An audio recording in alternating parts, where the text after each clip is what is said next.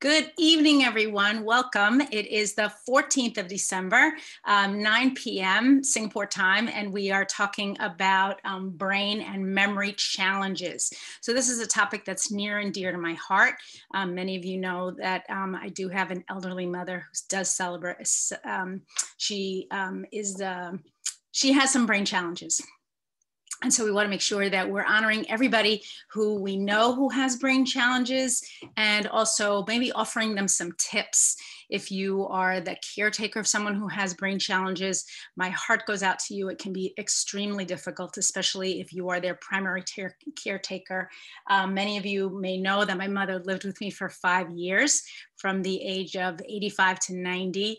And then earlier this year, we had some other health challenges with her, non-COVID, but still serious enough that she wound up in hospital. And then afterwards, it made more sense for her to be cared for in a facility where there was just 24-hour care, something that we, because we sleep at night, we weren't able to provide. So she's in a beautiful place that she really likes, and she's actually making friends there. For those of you who don't know, my mother is super social. Now you know where I get it from. And she's very happy there, which is a good thing. Because of COVID, there are some challenges being able to visit her, as I'm sure you all know. But if you have a loved one who is in any sort of a facility, or someone's that been brought to hospital during this, during COVID, during these last 8-9 months, you know what I'm talking about, that the challenges are actually very great, and that loneliness can actually be a big factor in trying to manage brain challenges, because sometimes people who do have brain challenges, it's brought on by different things. And we're going to talk about that in a little while. So for those of you who are or have ever cared for an elderly relative, just tell me in the chat, because I just want to get a sense of how many people are we talking about. Are there a lot of people in this group who have cared for or are caring for an elderly relative? And just let me know. So today, as I said, memory and brain challenges. The reason why the face is being erased on the younger person is that the older person is looking at that face and sometimes thinking, who is that person? Nina says, my father-in-law.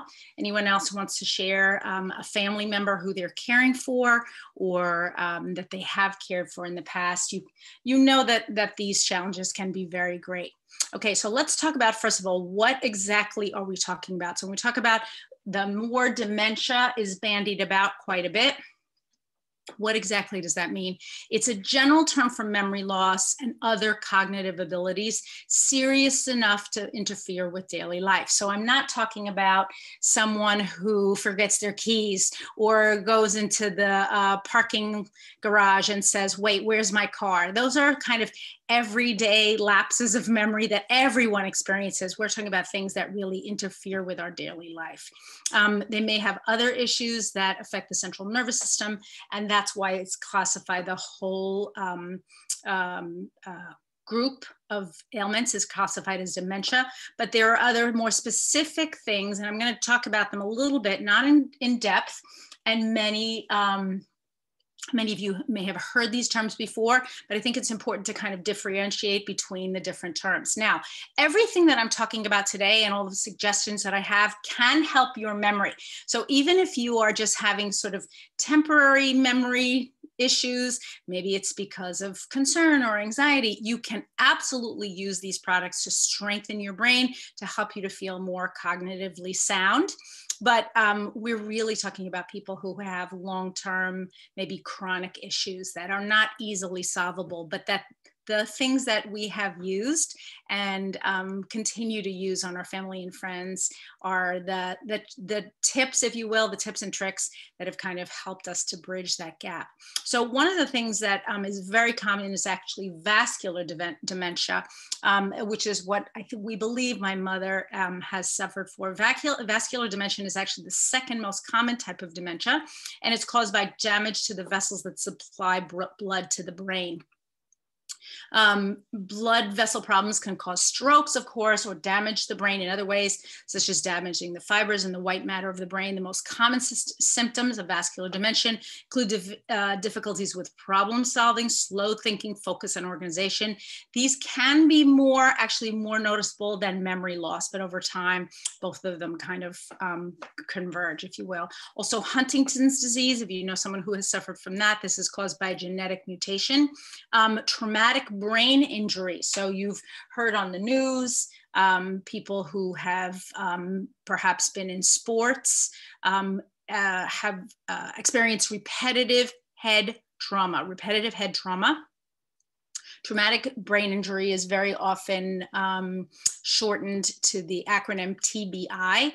People such as boxers, football players, maybe even soccer players sometimes when they head off the ball. Soldiers can often experience TBI. And depending on the part of the brain that's injured, it can cause different sorts of dementia signs, symptoms such as depression, maybe even explosiveness, meaning that they're just out of control with their emotions, and that anger is very frequently one of these one of the symptoms. Memory loss, of course, and impaired speech. It can also cause something that's a tremor that's akin to Parkinson, and Parkinson's is actually called Parkinsonism, and symptoms might not appear until much later, until years after the head trauma. So those of you who have maybe young people that are experiencing some of these more severe brain or concussions, but we'd call them in the US, we call them concussions, when someone falls or hits their head and then is basically not supposed to do any sort of sports for a while. They may feel dizzy. I actually have many of you, I don't know if you know this. I have a niece who's in her late 20s, and she was in a car accident and suffered some head trauma. And that has been a continuing distress for her. And so we want to make sure that, especially with our young people, are we mindful of what types of head traumas they're experiencing and how are we helping them? Another one, of course, is Creutzfeldt-Jakob disease. This is a rare brain disorder. I'm mentioning it because sometimes it comes up in the news. And then finally, Parkinson's disease, which many of you are familiar with. My dear friend James, who I've talked about here many times, was diagnosed many years ago with Parkinson's disease and continues to manage, he and his wife continue to manage the disease for him. So many different reasons why we can lose our memory. Dementia is kind of the big umbrella, or people tend to label something as Parkinson's or Alzheimer's, where they may not have fully a diagnosis. I'm actually seeing in the chat a lot of comments, and I just want to go through a couple of them. Nina is saying father-in-law, is, as I mentioned before. Joyce is saying primary caretaker. She's an only child of her mom. Nina also saying tonight is a very interesting topic for you and your family. Yeah, me too. And it's interesting. I've kind of swung the whole pendulum.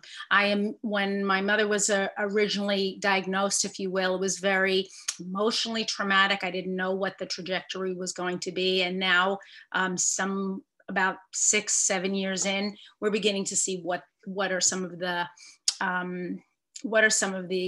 outcomes, if you will. And what's interesting is, and somebody here mentions, Nina says that, I think it's Nina who says she's an only child. I'm also, as you know, I'm sorry, it's Joyce who says she's an only child. Who do you ask advice?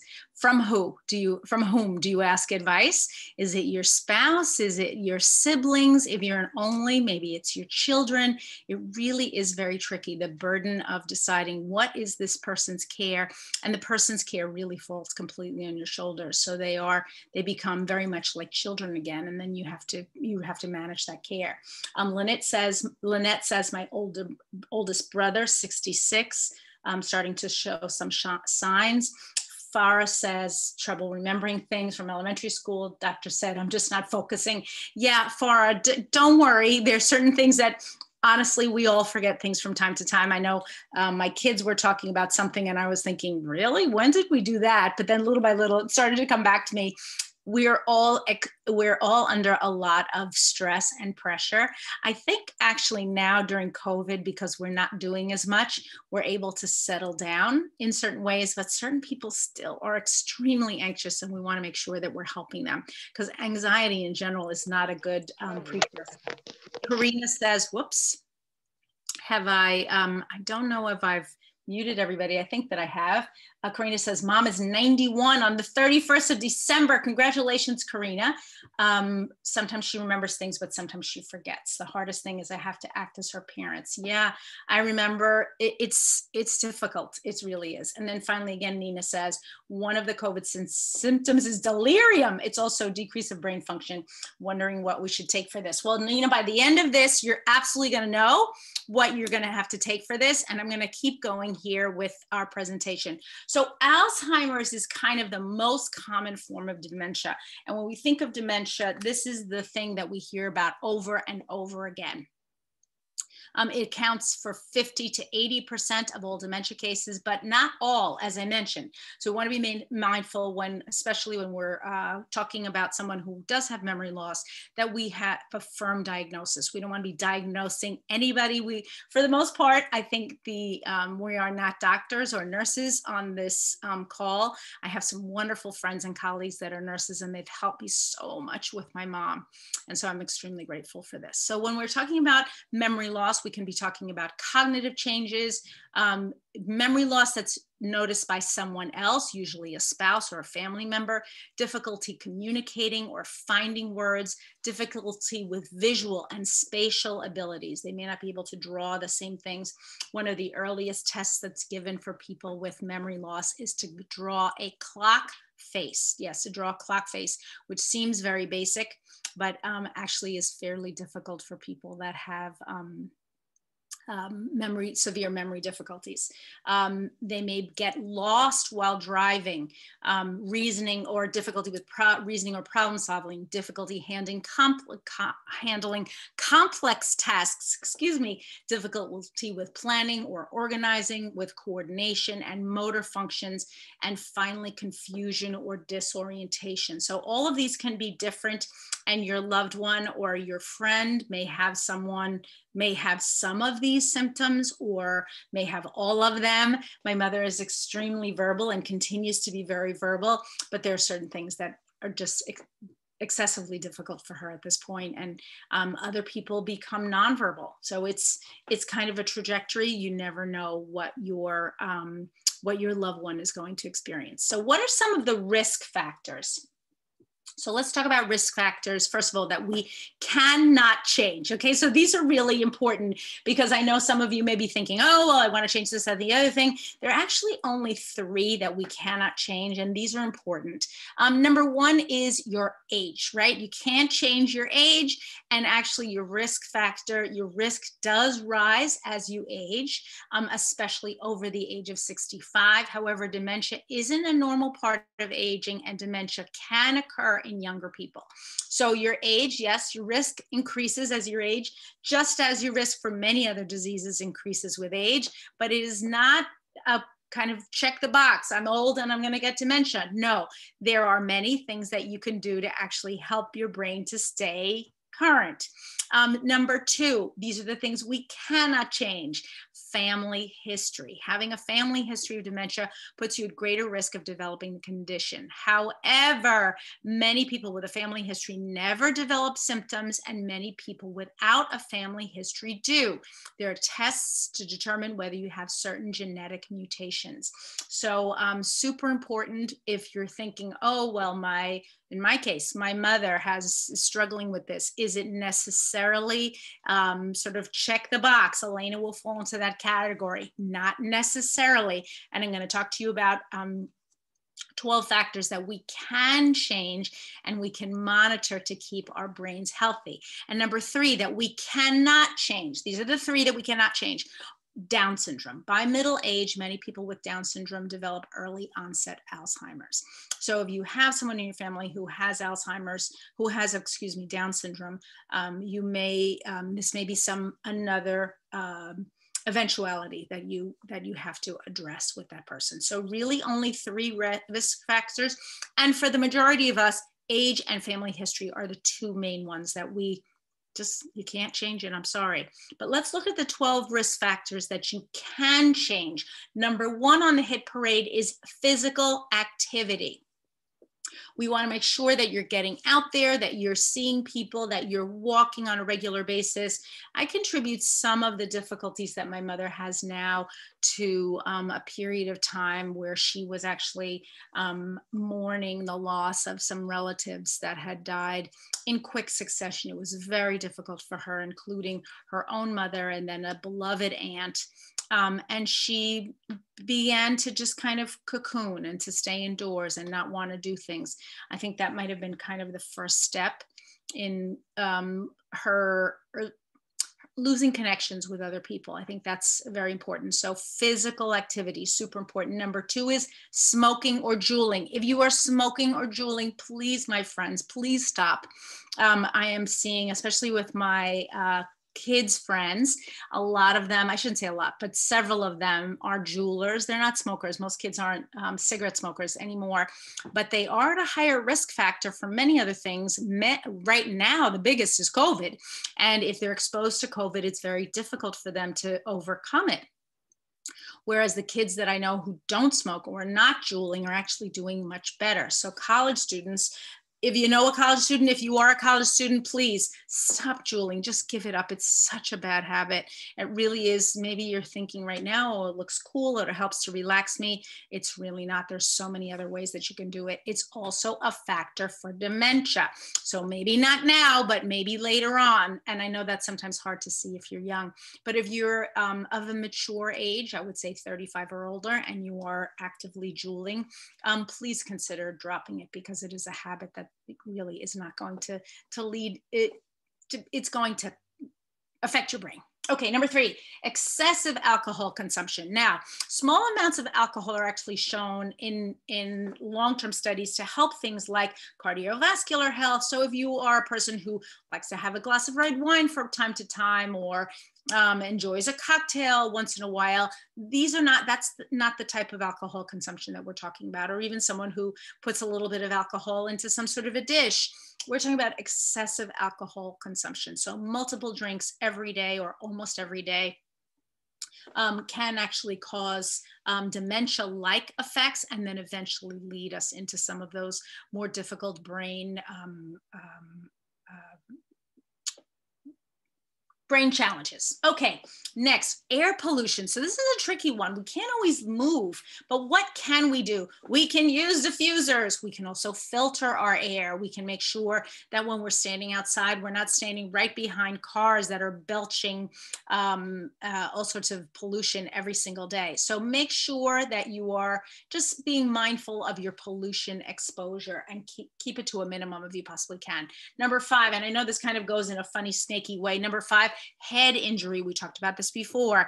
I don't know if I've talked about this before, but I was an athlete in high school, and I had several concussions. I want to say 3 or 4 at least. And while I don't feel anything now, and most of them were mild, I am mindful sometimes, and certainly with my children who are both athletes, how is their brain health? And thankfully, even though they're still either doing sports or coaching now in college, at the college level, they have maintained relatively free from injury. Other sorts of injuries, sprained ankles and things like that, and twisted fingers, but no head injuries, thank goodness. So you want to really be mindful, especially if you have a young person in your house. Watch those head injuries. Number 6, infrequent social contact. So if you're on this call, I'm going to assume that you are somehow connected with doTERRA, or if you're listening to this maybe on Facebook, I'm hoping that this will really help you to get out and to talk to people, because that's really an important thing that we need to do. It's a little bit more difficult right now. It's a little tricky. But we want to make sure that we're getting out and we're talking to people, and we're continuing to maintain those social contacts. One of the things that I love about doTERRA is it's like built-in friends. You always have somewhere to go. You always have someone to call. Hey, do you want to go get a cup of coffee? There's always someone around to talk to. And I think that's super important, because other people keep you on your toes. They ask you questions. Maybe they challenge you in ways that just, I don't know, walking in and out of your apartment complex and saying hello to the doorman would not really challenge you, to say good morning to him, to pick up your mail. But do you really know what is that person going to say to you? And that's what social interaction is all about. Number 7, less education. And this is kind of a tricky one. Want to make sure that our children are being educated to their fullest abilities. Want to make sure that we're challenging them mentally. Interestingly enough, my mother is a very well-educated lady, so this actually she has her master's degree. Doesn't apply to her, but I guess studies are showing that people with less education can actually exhibit signs of, this is a risk factor. Number 8, obesity. Now, this is a really tricky one, and I'm not exactly sure how it works, but as we know, obesity is a risk factor for many other things, including all different sorts of heart diseases and cancer. So if you are not managing your weight, or it's running away with you during COVID, try to get your weight back under control, because this is another risk factor for you. I know that during this time, we're staying at home all the time. Maybe we're not exercising as much as we want. Living where I'm living, it's getting colder, so I'm not getting out as much, but I'm trying to get to the gym. My daughter is dragging me, which is great. It's great to have a young person in the house who's super fit and wants to go to the gym all the time. She's like, Mom, come on, let's go. So just got to get out there and do it. Even if it's just walking back and forth, get your exercise in and keep your weight down. Number 9, and this is a big one because I think many people suffer from hypertension, or they suffer from the triple whammy, which is high blood pressure, high cholesterol, and diabetes. And those are actually numbers 9 and 10. So that triple whammy, yeah, those are risk factors for dementia as well. So keep your heart health, be mindful of your heart health. If you do suffer from any of those conditions, make sure that you're getting to a doctor on a regular basis. Monitor your blood pressure. Go to your local druggist or or even get yourself a monitor that you can use in your house. Really important. You want to maintain those risk factors as low as possible. Number 11 is depression. So this goes back to the story I was telling before about my mom and experiencing depression from the death of 2 loved ones in her family. And it really caused her to withdraw. So you can see there were a couple of things that happened. There was a precipitating event, a death, actually 2 deaths, right? Which caused it's kind of that withdrawing from friends, so infrequent social contact. I think it kind of led to a depression, which led to physical inactivity, which led to a little bit of obesity. It was kind of a snowball rolling downhill. We need to maintain our social interactions and also look at our hearts, right? How are we feeling? Are we very anxious? Are we connecting with other people? There's no harm in talking to a professional. If you don't have friends or family, perhaps that can guide you through a difficult situation. Seek help, my friends. It really is important. And then number 12, hearing impairment. Now, what I didn't realize when I first saw this was that it seems crazy. Why would hearing impairment be a risk factor for dementia? But the reason it's a risk factor is because our brains need to be stimulated. And if we cannot hear certain things, certain ranges, certain conversations, we begin to zone out. We go into our own world. So super important. And here's something that I'm going to mention to you. If you haven't had your ears cleaned lately, and I know this sounds like a crazy thing to say on a Monday morning call or a Monday evening call, go get your ears cleaned, especially if you live in a big city. I have my ears candled regularly, which means I don't do it myself. I have a very dear friend, a nurse, who does it for me. Keep your ears cleaned. You want to be able to hear things. You don't have someone who can do candling for you, go find a doctor. Usually it's an ENT, and have your ears professionally cleaned. I know that sounds crazy. Do not grab a Q-tip or a cotton swab when you get off this call and start digging around there thinking you're going to clean your ears. No. But if you're over the age of about 35 and you've never had your ears professionally cleaned, I'm going to recommend that you do it. You'll be shocked at what happens. Let me say no more. It's crazy. Okay, Let me give you a couple of recommendations. If you're challenged with you yourself are seeing memory losses or memory challenges, even if it's not a specific diagnosis, maybe during this time of crisis, you're beginning to feel more tense. Maybe you're seeing yourself slipping into some of these risk factors because you're alone more than you were before. We've got some recommendations for you. Don't panic. That's the number one thing. Just don't panic. Everybody stay calm. Number one is, what can you apply? So I like to apply frankincense, melissa, and Intune. So Intune, I'm applying actually on my temples or maybe on the base of my neck. Frankincense, I'm taking under my tongue every morning. And melissa, I'm applying either on the crown of my head or maybe at the base of my neck. Melissa, it's true, and frankincense are super expensive. But right now, as we know, we all have a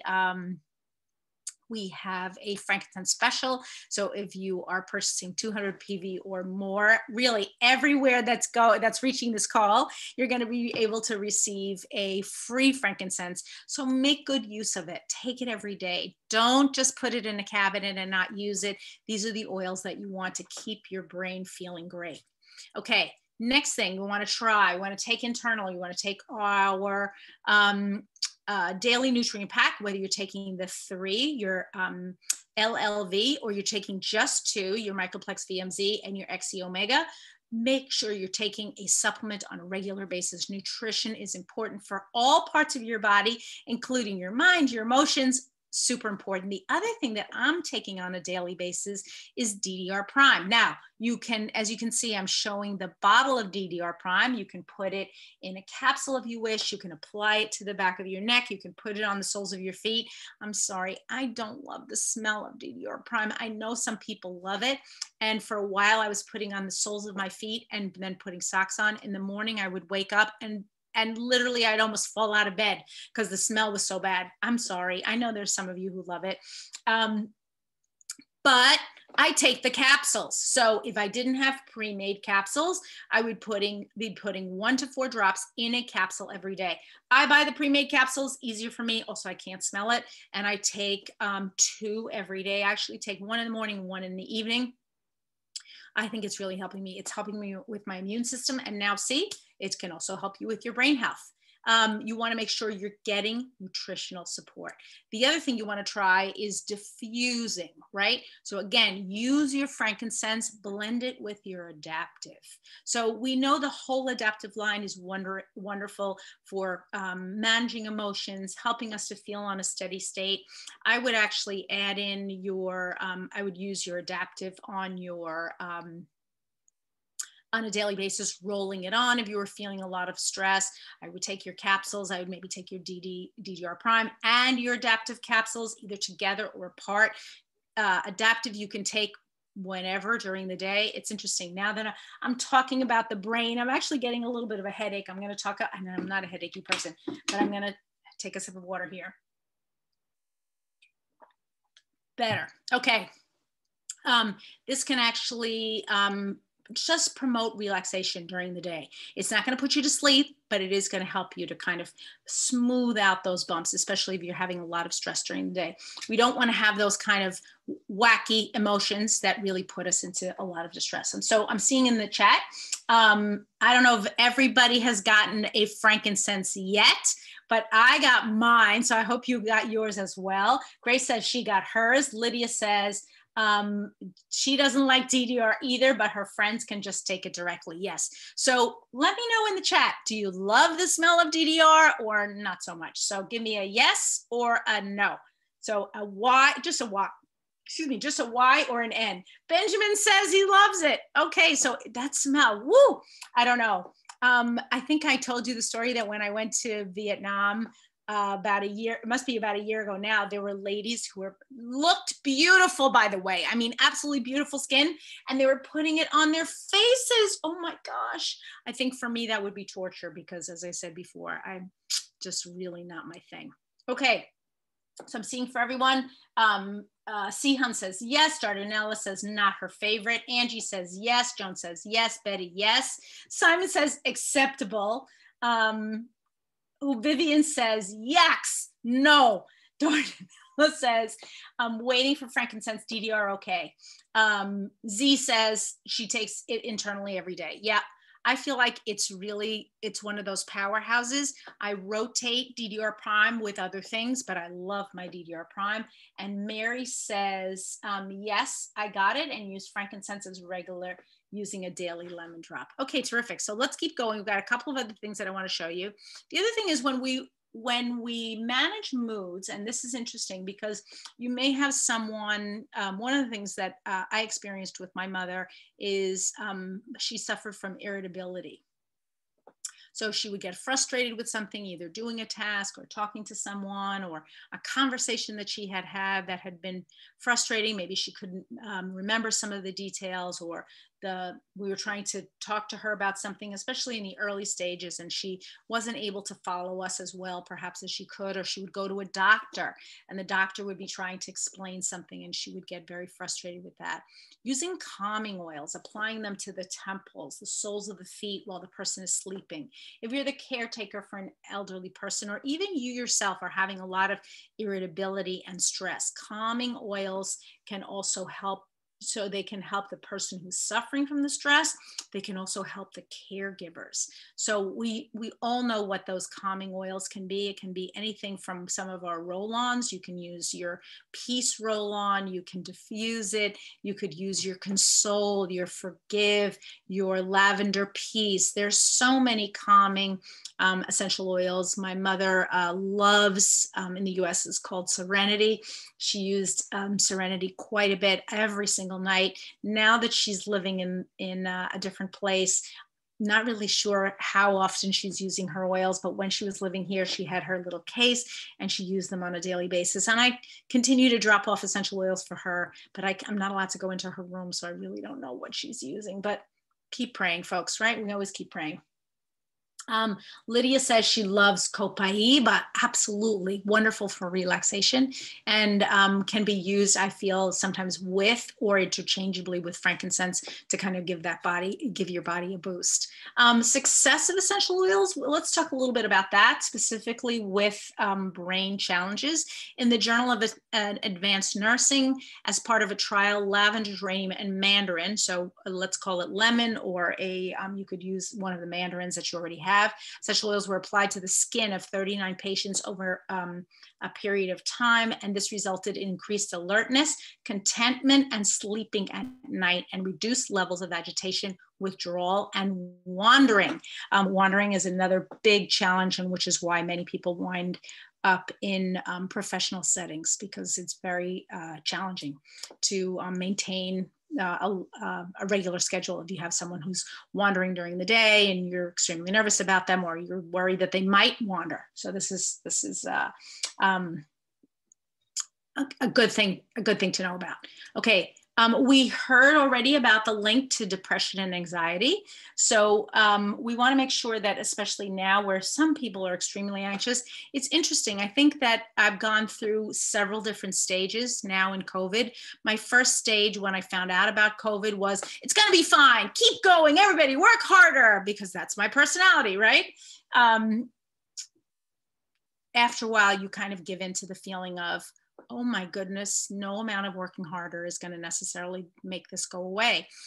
You want to step up in leadership for your team always, especially I'm talking to my leaders out there.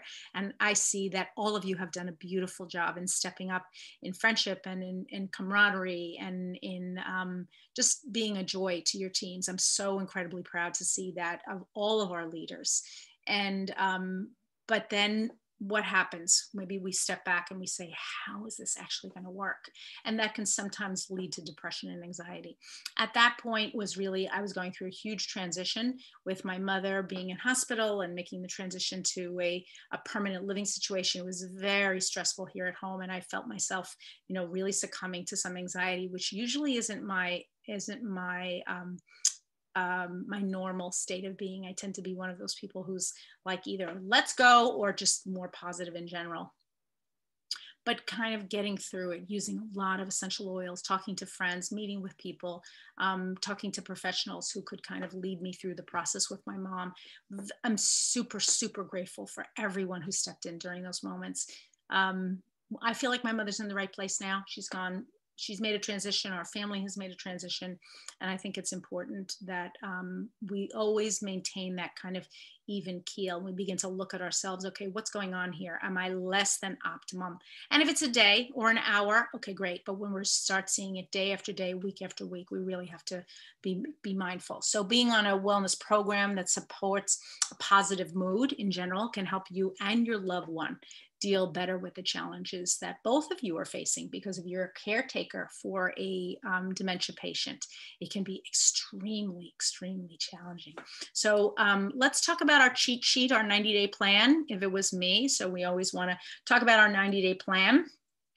So what I would be doing is in month 1, I would be purchasing my LLV and my frankincense. Those are kind of be your 1-2 punch. You've got to maintain your physical health, and then also you need your frankincense for your brain health. And I want you to be taking your frankincense under your tongue, applying it to the back of your neck, maybe helping your loved one to do the same thing. If your loved one has difficulty swallowing, because some patients actually do have difficulty swallowing, you can easily pop these into some sort of a smoothie, or you can open them up and allow the powders, except for the XC Omega, which is not a powder, just to fall into the smoothie and blend them up. And I know many people who have done that successfully for their loved ones. In month 2, I would keep up with the nutrition, and then I would add your Intune. Remember, we're trying to keep them on a steady state. And the biggest thing, I think, is nutrition. The other thing that I saw in several studies was intake of vitamin D. So if they're not getting out and they're not able to get any kind of sunshine, are they getting enough vitamin D? And we want to hope that from the LLV, they are getting enough vitamin D. But if they're not, and that's been ascertained through your doctor through blood workups, then absolutely supplementation of vitamin D is critical. And I don't know if you've heard this, but many people are saying that vitamin D, intake of vitamin D during COVID has actually been very good for maintaining general health. So I get my blood tested, and so does my husband periodically, and I guess our kids do too. Thankfully, right now, our vitamin D level is good, but there's been dips. It's interesting. It really, and I know in a northern climate, we just don't get enough sunshine. We just don't. Okay, so, and then in month 3, I keep on with our nutritional health, and then I would add in adaptive and Melissa. Now, if you're not an adaptive, you feel like the essential oil would be not something that you would use on a regular basis, treat yourself to the roll-on, or maybe you'd prefer the capsules. I feel like they work in conjunction with one another, but either one of those will be fine. This is a fairly expensive month 3. So you want to make sure that maybe you're managing your costs. But for a person who's on a regular brain support program, these 3 months could be repeated again and again and again. So just make sure that you're making sure that you as a caretaker, or perhaps the person that you're taking care of, are getting exactly what it is that they need. I think for the caretaker, I would add in forgive and console.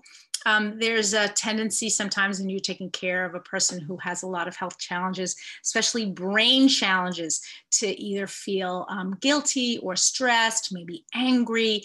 There can be a lot of emotions, and I want to make sure that you're taking good care of yourself. And so please, if you are a caretaker for someone who is experiencing brain challenges, make sure you're taking care of yourself and watch for those risk factors, because we want to make sure that you don't wind up falling into some of them inadvertently. We got a couple of helpful resources here. Scientific American Mind, which was a great issue. There's 2 things. There's actually a whole issue about it, but there's a specific article called Remember When by Scientific American. I have to say, I love that magazine, and I try to read it online periodically, but it really does have some great information about the brain. And then in the New York Times, a couple of years ago, could hearing loss and dementia be connected? And that's what I was talking about when I was talking about my research into hearing loss. What's the connection there? We don't stimulate the brain, and then we begin to lose some of those connections. Okay. Dihan says, Melissa, so expensive? Yes, but it is expensive, but I have to say it's worth it. And you can always dilute it and make a roll on for yourself and then roll it on periodically. But I feel like it's one of those things you want to have in your arsenal. Don't shortchange yourself, maybe save up some points and try to buy yourself one with points. I think it's really, really worth it. Okay, last but not least, thank you to our Presidential Diamond team. As always, you're the guys and gals who are on here week after week getting things done. And I'm so happy and grateful that you're all here with us every single week. The ideas expressed in this presentation are primarily from the book, Essential Oils Healthcare for Today. And it is on super special right now at aromatools.com. And there's going to be some of those books coming to you no matter where you are, because I know this is kind of a team effort. But if you're interested in even a single copy, go to aromatools.com. Thank you so much for having been on. If you are on the live, stay tuned because we're going to give away some prizes in about a minute. If you are not on the live, I want to encourage you to click the button below and subscribe to our YouTube channel. We are here twice a week, once on Mondays in English and on Wednesdays in Spanish, talking about essential oils and all the great things that they can do. This is a way for us to support each other and also to come up with some new and different ideas. The 90-day plans are a way for you to get healthy and stay healthy over a period of 90 days. And our book kind of supports that effort.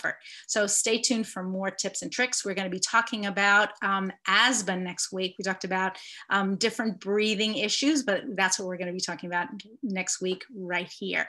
So have a wonderful week if you are if you're listening to us on YouTube, and stay tuned for more episodes really soon. Bye-bye now.